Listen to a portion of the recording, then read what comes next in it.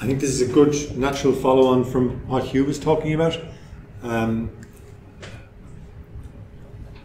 It's a scheme that we run, and I work for a body called the Heritage Council.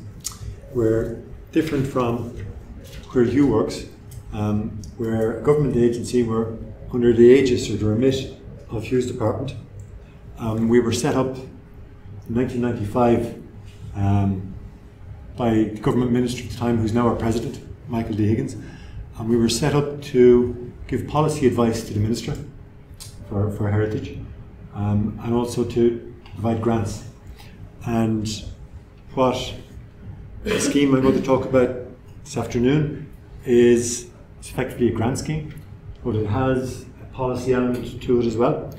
And we'll see what we can draw out of that in terms of what makes it successful. This is really a joint paper between me and my colleague Anna. Anna does 99.9% of the work on this scheme. I help her a little bit. She couldn't make it, and she asked me to give it. So I can't claim any credit for what I'm about to tell you about. It's all Anna's doing. The scheme is really about these traditional little farm buildings here that dot and litter the Irish landscape. They're very humble, they're unassuming, and they're vernacular. Built of very simple materials. This is Anna here in grey. You notice she's talking to three elderly male farmers, and in a sense that's the key audience. They're the key partitioners or practitioners in this scheme. It works, a lot of it, you can say she's not here, she got embarrassed.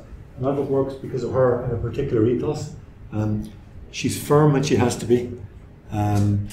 She's fair, very fair, ensuring equality in the scheme. But she's also able to have a bit of fun as well, which I think is really important, because a lot of, certainly in Ireland, a lot of what we do is very much determined by the relationships, very much from Hugh's point. The kind of relationships that you have with people, it's that kind of society. It's a network society, I suppose. The actual buildings themselves, they look very simple and very humble, but they embody a huge amount of wisdom in their own way. And this is one of Anna's favourite books. It's a book called I Could Read the Sky. I'll just leave it there. Have a read of it.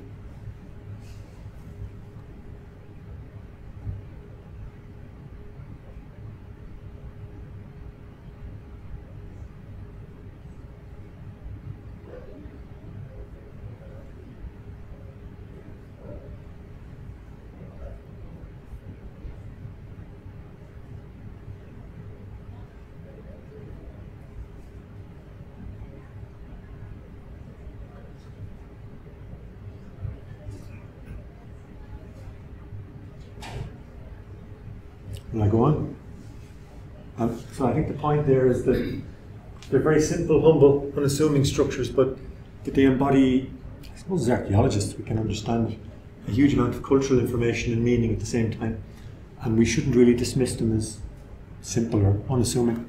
And I suppose that's the essence of vernacular. The scheme itself, they apply to the Heritage Council. And it's interesting, we've never gone online with the scheme. It's still done very much on hard copy, hard applications. And the reason is when you see the applications that come in from parts of the country where simply there isn't sufficient broadband, or people are more comfortable in forms.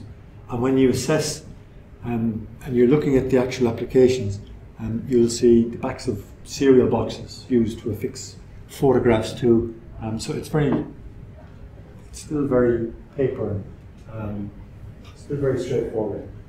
But the ethos is that the farmer can either hire somebody to do the work, or he can do some of the work himself. But the condition is that there's a conservation supervisor involved. So in some cases, this particular structure, the farmer did a lot of the actual masonry repointing work himself, obviously with supervision. And when they looked at it, it was found that there was a clay bonded mortar. So there's a little bit of testing, and again, all the materials were found to be local. It's about sharing experience and expertise. So there's the farmer, and a lot of these farmers embody these skills. They might have forgotten some of them, but they're there with a conservation supervisor. They're just talking their way through it.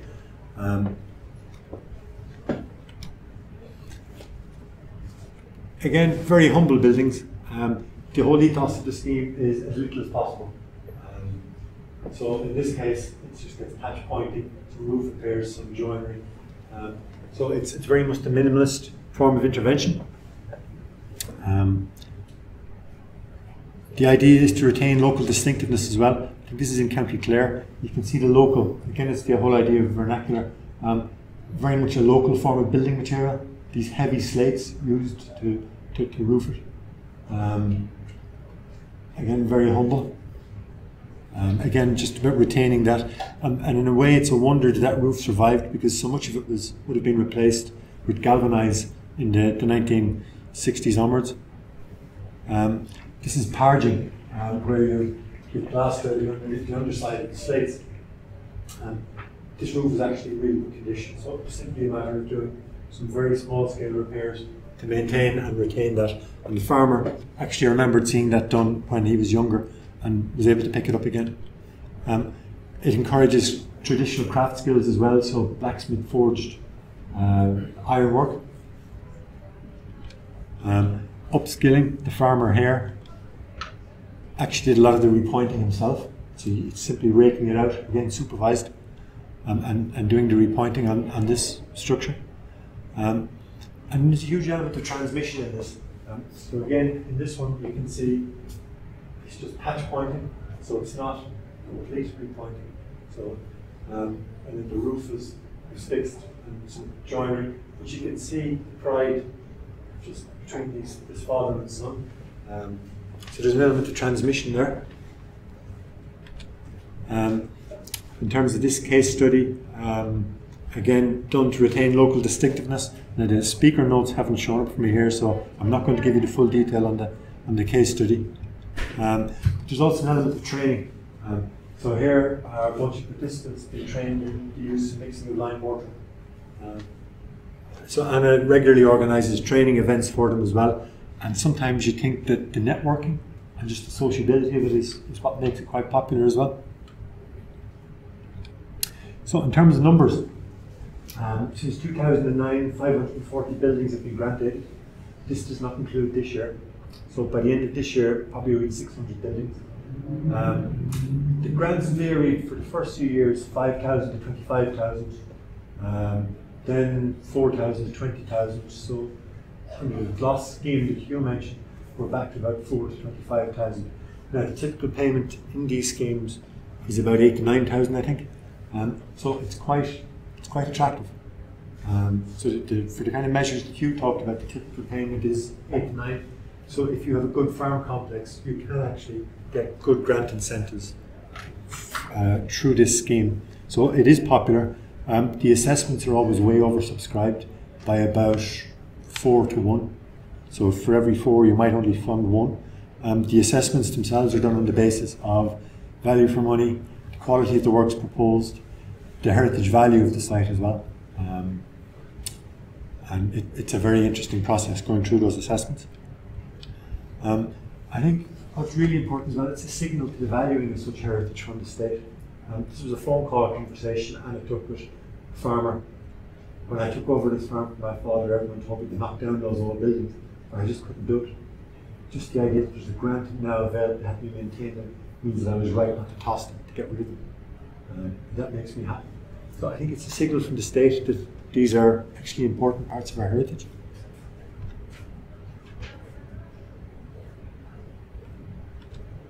So I think this is the last slide. So why does this work? I think in the first instance, for the Department of Agriculture, it's easily quantifiable. There are certain numbers of projects that we've done every year. In terms of governance, the assessment and approval is carried out by the agency that I work for, the Heritage Council. The project management is done by Anna, working in the Heritage Council. So the Department of Agriculture feels that there's assistance, there's help there, but that crucially there's a governance a way of assuring quality, and that quality goes from assessment to professional supervision by a conservation professional. All offers are approved by our board. And when the project has been through its final phases, there's a certificate of completion issued, and then a request for payment is issued to the Department of Agriculture. They then release the payment. But I think what's really interesting as well is it's generally non-designated heritage. It's none of the 120,000 in the vast majority of cases that Hugh talked about. So there's a perception for some people that there's less red tape. I think another key factor is that there's a really strong personal or family connection between farmers and some of these buildings. So it's very much personal heritage. And their father might have roofed it in the 50s or 60s. They remember as a child leading livestock in and out or storing material in it. So it is very much personal heritage for a lot of the practitioners. Financially, it's attractive as well. And then also it allows for work to be carried out by owners. And then training and networking opportunities. I think when you look at some of the participants in this scheme, they're men in their 40s, 50s, 60s. Rural isolation is actually a really important issue. And I think a lot of this just taps into networking opportunities. We would always say that in rural communities in particular, heritage is a form of social glue. It brings people together. So there's certainly an aspect of that in this scheme as well. And then I didn't put it up on the slide. Somebody told me a number of years ago that the golden rule of heritage management is to spend other people's money. So in a sense, it's spending EU money and certainly Irish money as well, but on another government department on heritage. And it works pretty well from that point of view. Thank you.